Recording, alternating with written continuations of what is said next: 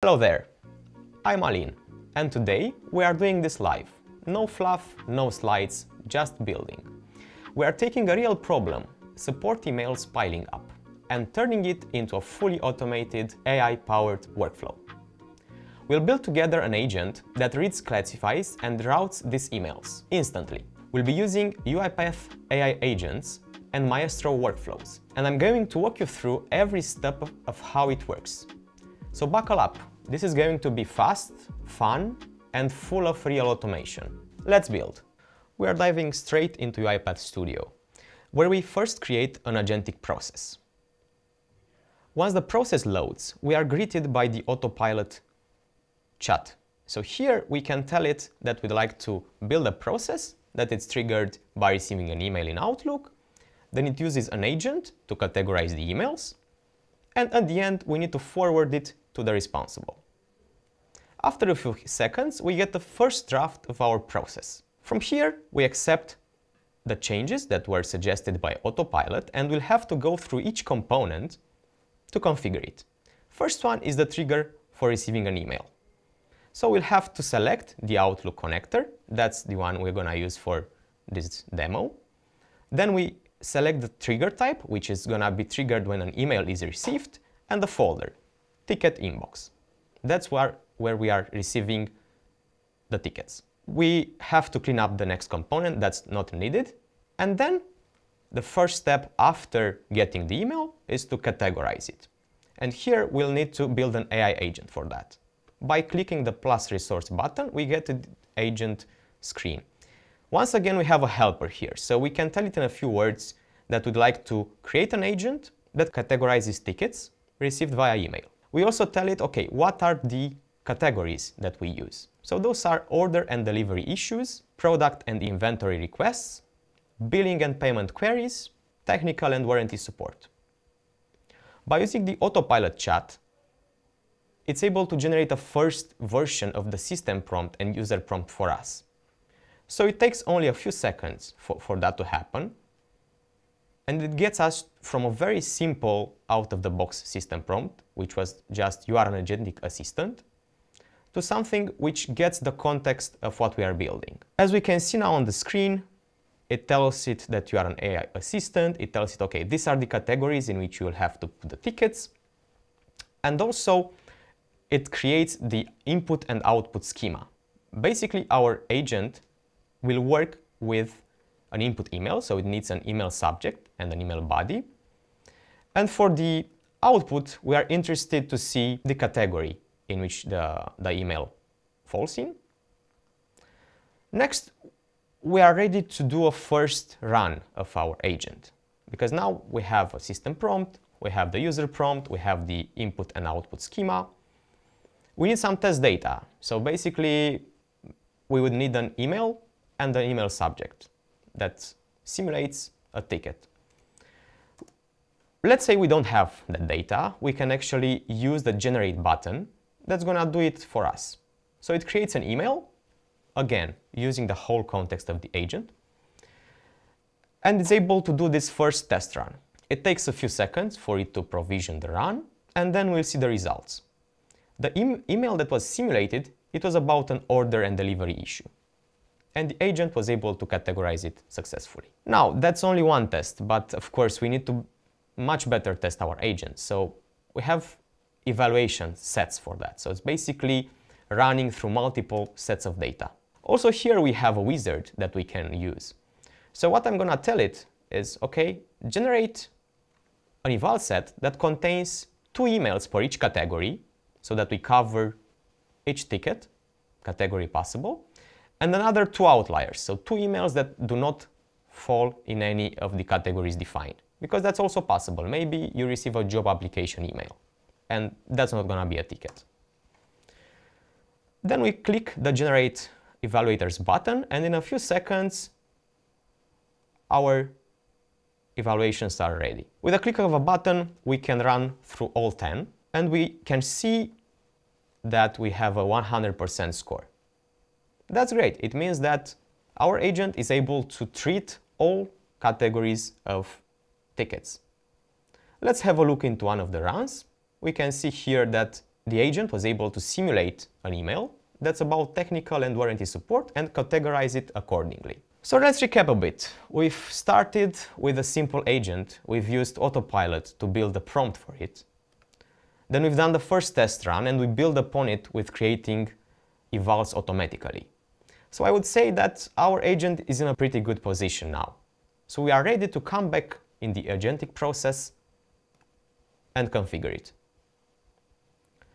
Here, we'll just have to link the two inputs, the email body and the email subject, and we are ready to go.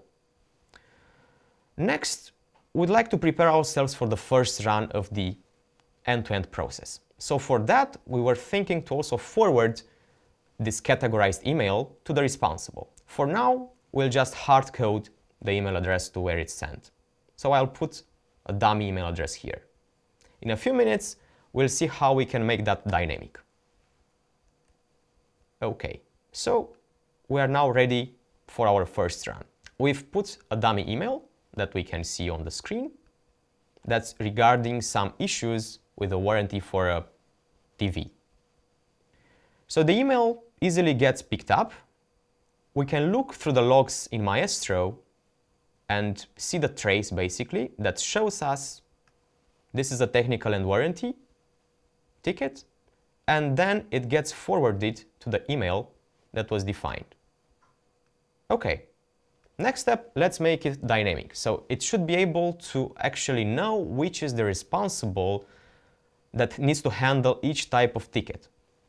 So for that, we've created a table in Data Fabric. Data Fabric is also part of the UiPath platform, and it works as a database. So this is a simple table. It only has two columns, the responsible email address and the ticket category. So what we're gonna do here is basically take the output from the agent that categorizes the ticket. So it tells us, okay, this is the category for this ticket. And we'll use that category to query the database to get the responsible email address. And afterwards, we'll send that email address further to Outlook. So that's how the ticket will get forwarded to the corresponding person.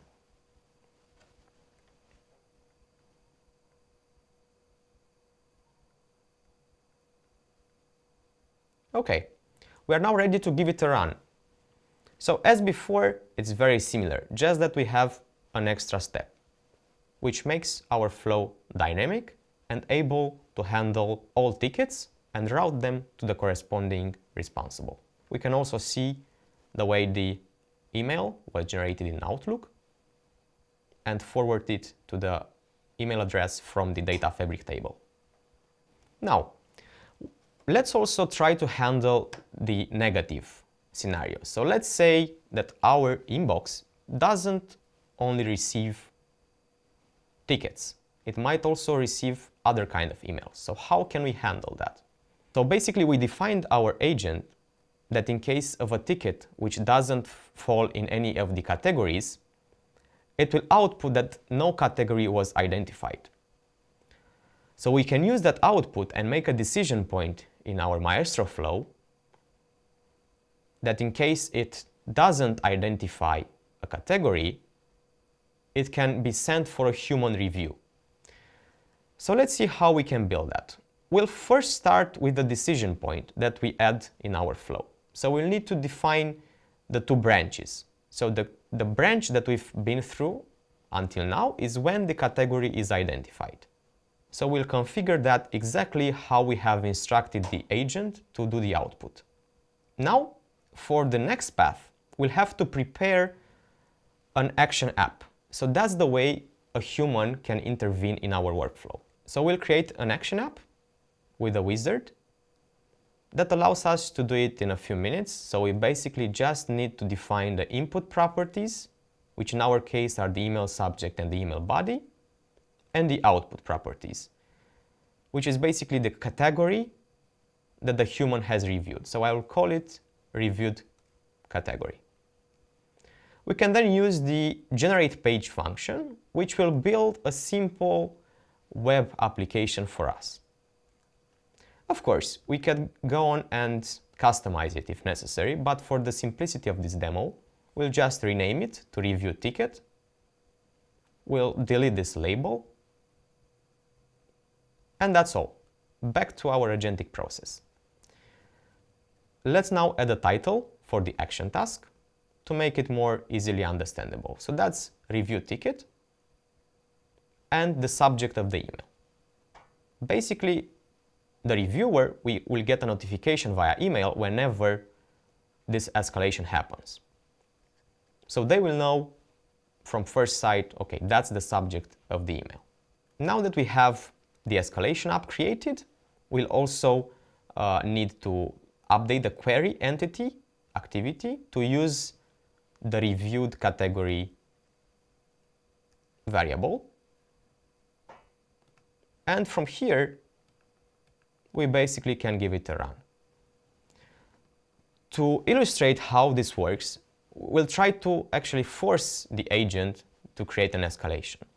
We will use as an example a job application email. In this way, we'll be able to illustrate how the agent will escalate for the human to review. So looking through the traces, we can see the output of the agent that no category was identified, and it also explains us that we are dealing with a job application instead of a ticket. Immediately afterwards, going through our agentic process, there is an action task created that we can open easily. We can see here the email body and the email subject, and we have a field where we can enter the reviewed category. So in this way, we can cover those scenarios in which the AI agent is not able to identify the category. By having a human in the loop, our process is now able to continue after the human enters the reviewed category and clicks on submit. So the only step that remains now is to publish our agentic process. Once that gets published, anytime an email will reach the ticket inbox, it will get triggered. So no manual intervention anymore in our ticket processing system. And just like that, your inbox is fully intelligent. We've now got a system that can read incoming support emails, classify them with AI, route them dynamically, and escalate to humans when needed. What we just built is more than automation. It's time saved, it's better customer experiences, and it's fewer tickets falling through the cracks. If you are ready to bring this level of intelligence to your workflows, dive into UiPath and start building. You've already seen what's possible.